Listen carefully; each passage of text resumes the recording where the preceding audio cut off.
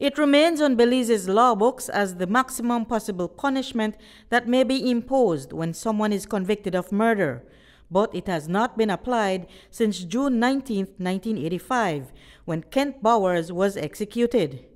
That was 40 years ago, and the last time it was handed down as a sentence was over 20 years ago. Seasoned attorneys Godfrey Smith and Parvais Jabbar want the death penalty removed from Belizean law books because they staunchly believe that no one who has committed a murder is deemed irredeemable. Jabbar points to the Jared Ranguy case, summed up only 2 weeks ago, with 3 life sentences for 3 family members. What the decision on sentencing in Ranguy does, it follows a very long line of jurisprudence, which has established, as you say, that death penalty is reserved for the worst of the worst or somebody who is beyond reformation. It doesn't say that person shouldn't be punished. It doesn't say they're not saying, for example, in this case, we are not applying the death penalty because we don't want to. It's a personal opinion. It's a political opinion. They're saying the death penalty is not appropriate. People seem mistakenly, in our view, to think that it could be. To be any kind of deterrent, it would have to be imposed on a large scale of offenders in a very swift fashion, which it can't be because it's reserved for the worst of the worst and the rarest of the rare. And as you know, in 40 years, it hasn't. Smith and Jabbar share the view that policymakers ought to be focusing more on improving the justice system and the factors that drive crime and murders. Those who think about policy and think about policy to drive change, what should be thought about is not so much, is not the death penalty at all, but how we can effectively improve policing, the criminal justice system, and the socioeconomic conditions that are conducive to and lead to criminality.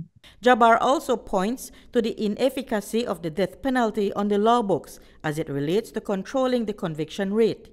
He and Smith also point out that there are irreversible errors that are made when state-sanctioned executions occur.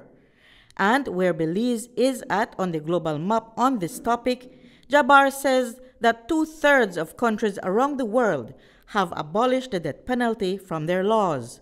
Belize remains among the minority that still have it enshrined as law.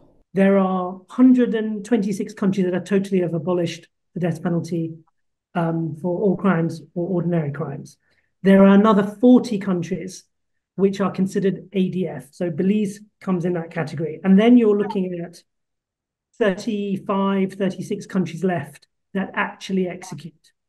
So if you look at the global picture, and if you compare it to, say, 50 years ago, it was the other way around. It was 75 with the death penalty, 25 without. Smith believes that the conversation in Belize should begin now on removing the piece of law that is never applied anymore in Belize's courtrooms. Each time there appears to be a rise in crime or is a rise in crime, some people reach for a return to executions. And we think that this session that we're having right now with media houses is an important start to the conversation and should lead to deeper conversations and deeper reflections, especially by those in government, to consider which direction it wishes to go. Reporting for News 5, I'm Marion Ali.